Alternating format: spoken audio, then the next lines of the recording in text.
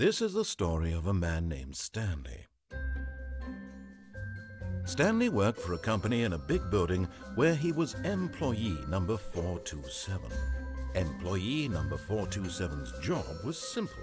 He sat at his desk in room 427 and he pushed buttons on a keyboard. Orders came to him through a monitor on his desk, telling him what buttons to push, how long to push them, and in what order. This is what employee 427 did every day of every month of every year. And although others might have considered it soul-rending, Stanley relished every moment that the orders came in, as though he had been made exactly for this job. And Stanley was happy. And then one day, something very peculiar happened. Something that would forever change Stanley. Something he would never quite forget. He had been at his desk for nearly an hour when he realized that not one single order had arrived on the monitor for him to follow. No one had showed up to give him instructions, call a meeting, or even say hi. Never in all his years at the company had this happened, this complete isolation. Something was very clearly wrong. Shocked, frozen solid, Stanley found himself unable to move for the longest time. But as he came to his wits and regained his senses, he got up from his desk and stepped out of his office. All of his co-workers were gone. What could it mean? Stanley decided to go to the meeting room. Perhaps he had simply missed a memo.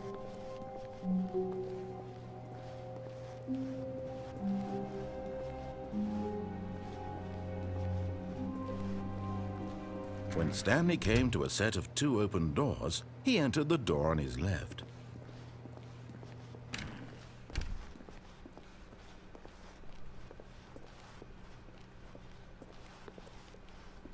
Yet there was not a single person here either.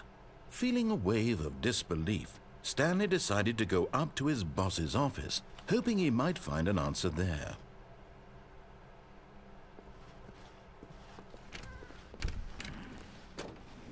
Stanley stepped into the broom closet, but there was nothing here, so he turned around and got back on track.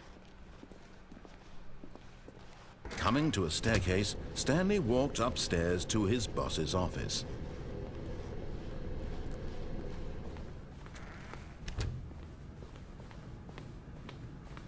Stepping into his manager's office, Stanley was once again stunned to discover not an indication of any human life.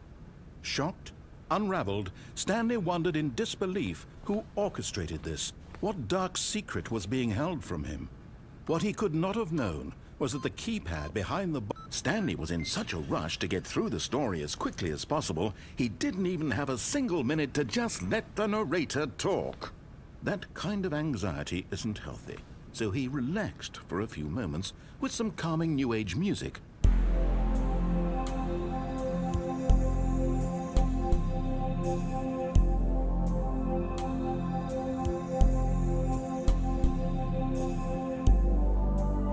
Feeling soothed and rejuvenated, Stanley calmly walked forward into the opened passageway.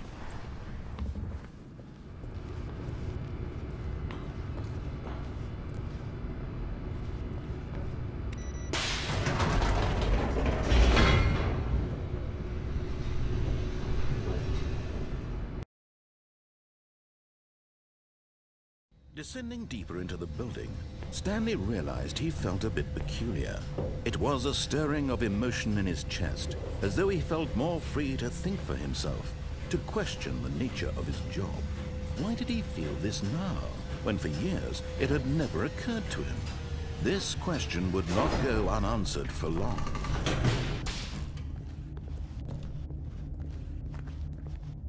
Stanley walked straight ahead through the large door that read Mind Control Facility.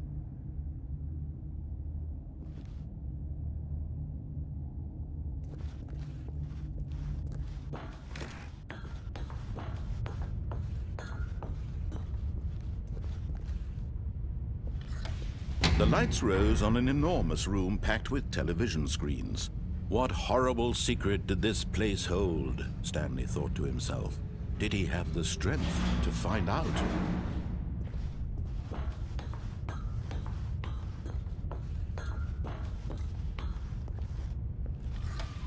Now the monitors jumped to life, their true nature revealed. Each bore the number of an employee in the building, Stanley's co-workers. The lives of so many individuals reduced to images on a screen, and Stanley, one of them, eternally monitored in this place where freedom meant nothing.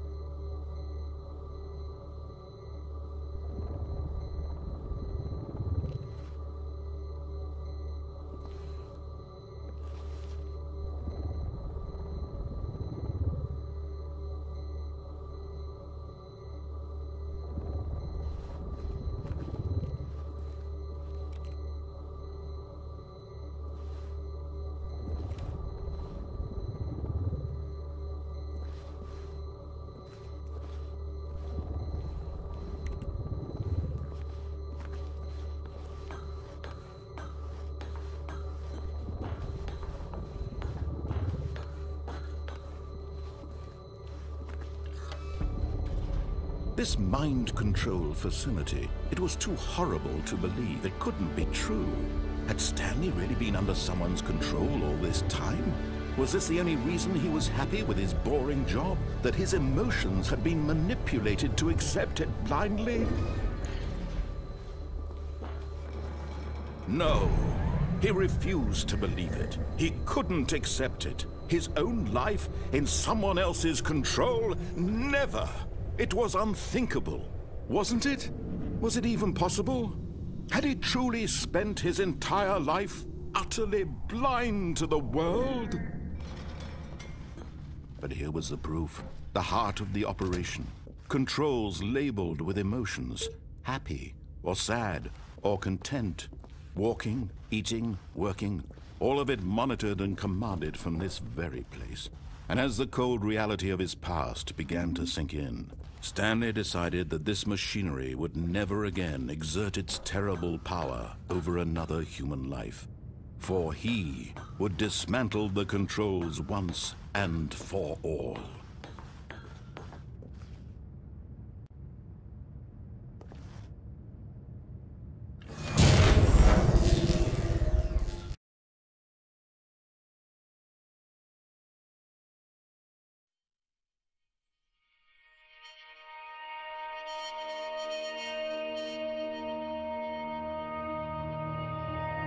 Blackness, and a rising chill of uncertainty. Was it over?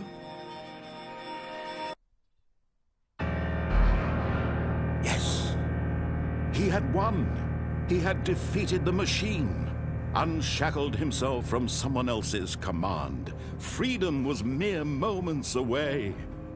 And yet, even as the immense door slowly opened, Stanley reflected on how many puzzles still lay unsolved. Where had his co-workers gone? How had he been freed from the machine's grasp? What other mysteries did this strange building hold? But as sunlight streamed into the chamber, he realized none of this mattered to him, for it was not knowledge or even power that he had been seeking, but happiness. Perhaps his goal had not been to understand, but to let go. No longer would anyone tell him where to go, what to do, or how to feel. Whatever life he lives, it will be his. And that was all he needed to know. It was perhaps the only thing worth knowing. Stanley stepped through the open door.